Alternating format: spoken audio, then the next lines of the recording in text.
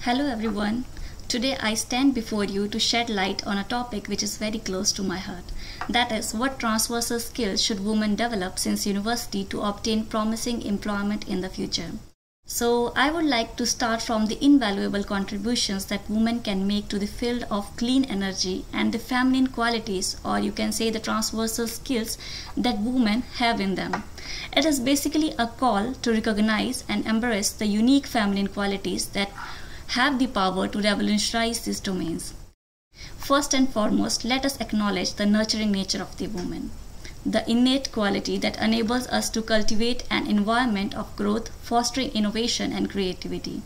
As women have the ability to nurture ideas, projects, and teams, ensuring they flourish and reach their fullest potential.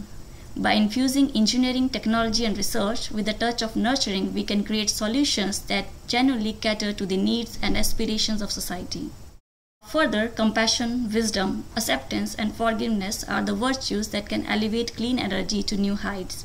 Through compassion, we can address the ethical implication of our work, ensuring that technology is harnessed for the betterment of humanity.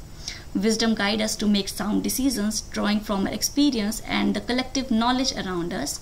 Acceptance and forgiveness allow us to learn from our mistakes, adapt to new challenges, and promote a culture of continuous improvement.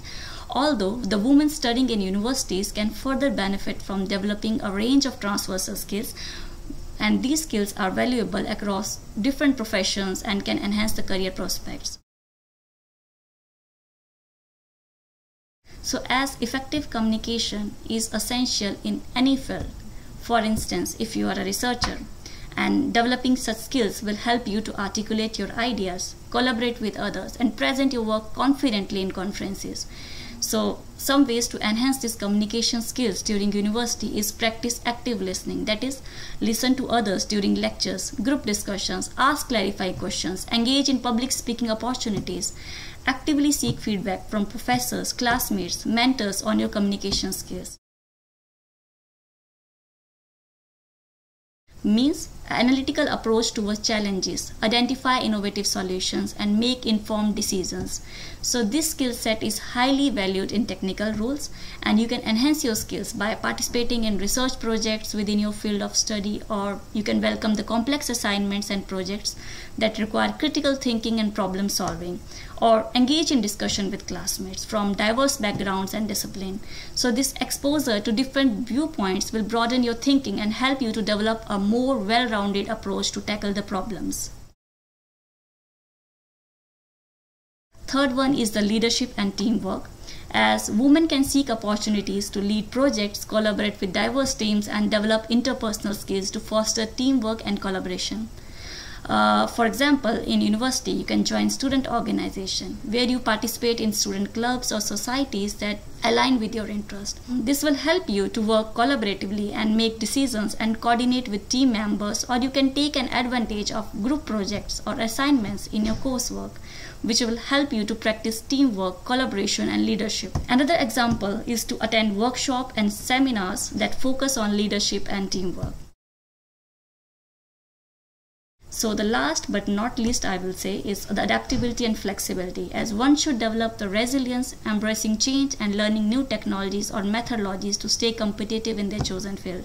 For example, we have earlier the conventional grids where we have synchronous generator, high voltage AC lines for transmission, and then distribution is there.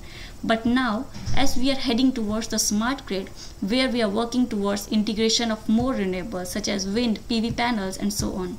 And researchers are doing tremendous work in generation using more renewables, on transmission using HVDC lines for long distance, in distribution system also by opting more power electronic converter. So it's good to learn new technologies or methodologies in your chosen field. And I always suggest to read some recent research articles or have some group discussion, interact with industry, collaborate with others, and have more insights about your work. Although women bring a unique ability to multitask and juggle multiple responsibilities, like in this demanding world of engineering, technology, and research, this skill is invaluable. We can handle complex projects, manage deadlines, and lead teams with finesse. all while maintaining a sense of balance and composure. So these skills, coupled with our feminine qualities, create a powerful synergy that propels women to a forefront of engineering, technology, and research sector. So in conclusion, I urge you to recognize the immense values that women bring to the field of engineering, technology, and research.